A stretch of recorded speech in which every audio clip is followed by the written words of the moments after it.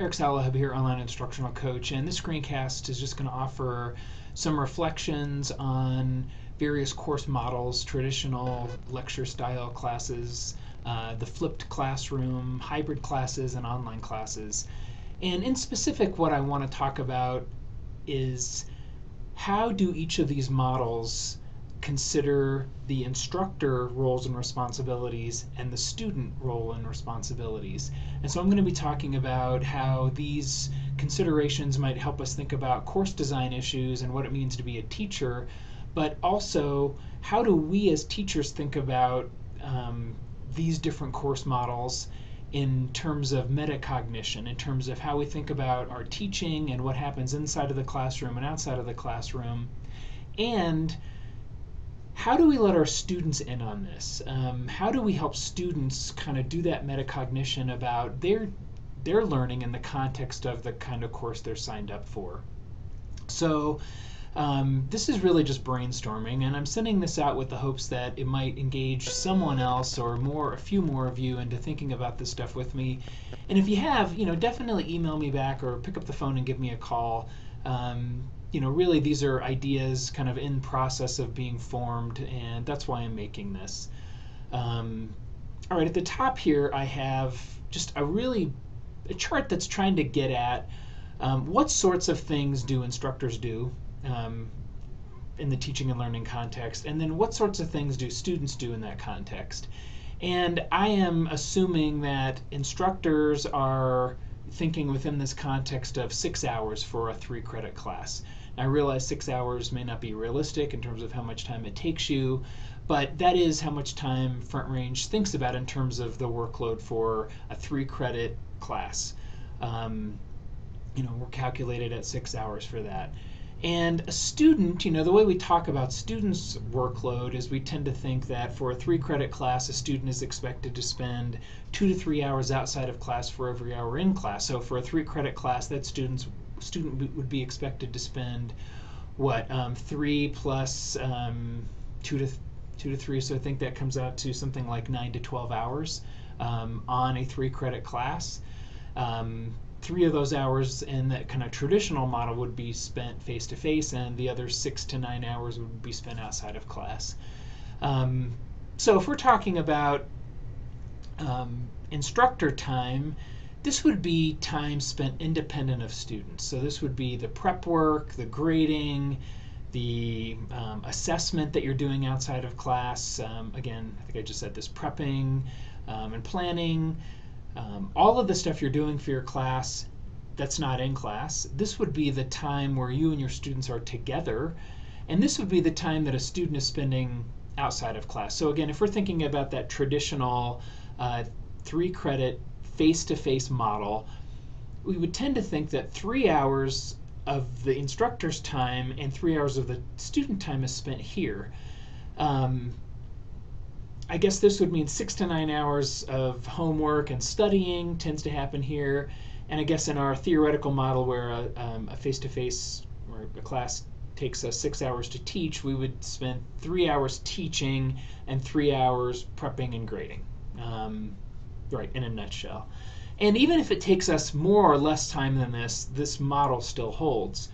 I guess I'm thinking that in this kind of traditional lecture style class, when we think about the instructor time, content delivery, including lecturing, showing videos or whatever would happen here. And what else is happening in this 3 hours of, I want to call this hour time? I'm flashing back to Fast Times at Ridgemont High and Mr. Hand talking about my time, that classroom time. But I'm really thinking that's our time, the student and instructor time. I think the way the Higher Learning Commission is asking us as instructors to think about this is kind of that mediated class time, the time when the instructor is actively teaching, actively lecturing, or actively facilitating student work, right? Facilitating learning. So this might be mediated time and independent instructor time and independent student time, something like that.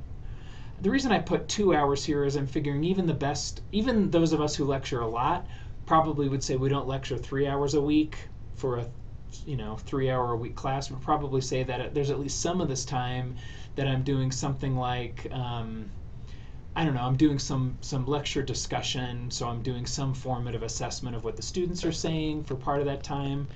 But then what's happening out here must be the prepping and planning, and then the grading. At least, you know, maybe we're doing some formative assessment in the class while we're watching students in small groups, or we're giving them right to learns. But of course, the more time we're spending lecturing here, the less time we have to actually be doing assessment in class, so that must be offloaded here. And if a student is listening to lecture or watching videos or something in class, then, you know, what are they doing out here? They must be, I don't know, reading and studying, doing homework, etc. So when we think about these different course models, let me go to my next slide here. Maybe I can. In this traditional class, that's what I've been talking about, right? How are we kind of informing ourselves and our students about the mission statement of the class and the way the course is designed? How are we allocating our time in terms of what's happening face-to-face versus our independent instructor time? And how are we allocating the students' time? I mean, if they're listening to lectures for 3 hours a week, then they must be doing homework or something else. Something I'll talk about in a few minutes. I'm already 6 minutes in. I'm going to speed up here. Number one, I'm going to talk about this at the end, but I think we need to make sure we're informing ourselves and our students what we have planned and what the expectations are. But I think this kind of traditional model is what most of us have been doing the whole time, right? I mean, so this, I think, should make sense to us. I think where the difficulty comes in, I think this was actually supposed to be the flipped model. I don't know if I can get my, I'll go ahead and fix this in motion. You can see. So when we do a flipped class, what does that mean? Now, I've talked to several instructors who are really trying this flipped classroom model. One thing it definitely means is spinning these dials, right? I mean, whatever we're doing as students and instructors, when we flip the classroom, what we're doing is we're reallocating the roles and responsibilities. So what we're probably doing is we're flipping some of the lecture that we were doing, this content delivery that we were doing, and we're going to offload that now and put that into student time, right? So we're either going to put our lectures online, we're going to have students read our lectures, they're going to watch screencasts, they're going to watch videos or something. So they're going to take that 2 hours of content acquisition that they used to get in class, and we're now going to flip that and spin it to student time, which, you know, which is awesome for us as faculty, is we now get 2 hours where we used to be lecturing that we can do something else. And in a really brilliant professional development I went to a couple of weeks ago, my colleague and our colleague Kathy Ryan summarized this as making our students do the lecturing at home and the homework in class. Now that's one way of thinking about it, but what I liked about it is it really concisely clarified what a flipped classroom model means. The same amount of mediated time, right? That 3 hours of time doesn't change, and the overall time that we're spending and students spending isn't changing. What must be happening is we're reallocating these objectives differently, right? We're now saying, here's what I think is happening in a flipped class. Since this student is now doing the lecturing at home, right? They're getting those lectures at home. They're probably going to come to class and do some kind of active learning, student-centered learning. And because we as instructors aren't lecturing in class, we've offloaded that 2 hours of class time. We're not doing that anymore. That means we can do something else in that mediated time. And most likely it's going to be this formative assessment and feedback. When our students are involved in student-centered active learning, when we're not lecturing, when they're doing the work in class, we're facilitating, right? We're sitting back, we're still teaching, but we're no longer delivering content. What we're doing is we're focusing on the teachable moment. We're watching students work problems, we're watching them work in small groups, we're watching them do presentations. We are watching them learn, and because we're doing this kind of formative assessment, we're able to intervene, either immediately with one-on-one interventions, or think about how to change, what's going on in the class, because we're actually keeping our, really keeping our thumbs on what's happening. We were doing, in the traditional model, we were still doing, ideally, formative assessment, but we would have to do that looking at homework, and we couldn't intervene quite as quickly. Let's move on here. Where am I? Flipped class? I think this should really be the hybrid class. but you can imagine where I'm going here. For a hybrid class, we are now we're shrinking the amount of face-to-face time. So in a normal hybrid class that might have met, 45 contact hours, we're going to do that in half and do, I don't know, whatever half of 45 is, or we're going to do a third of the hours online and 2/3 in class, or something like that. What we're not doing when we do a hybrid class is we're not changing the course outcomes, and we're not changing the workload for faculty and students. What it must mean is we're spinning these dials. It's probably the case in a hybrid class that this time is smaller, right? That face-to-face mediated time is less. That probably means, hopefully, that we're doing online mediated time, because I don't think we want to give up teaching. We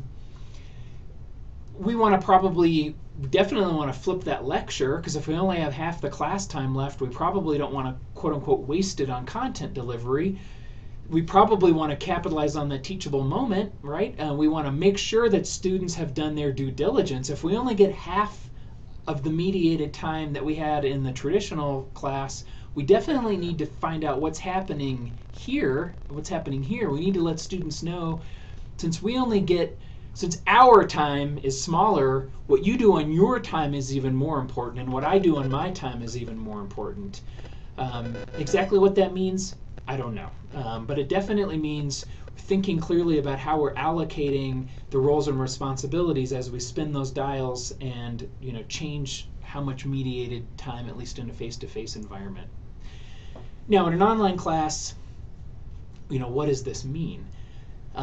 If this circle in the middle, let me tell you there are some online classes that I think are actually running like this. Let's see if I can do this.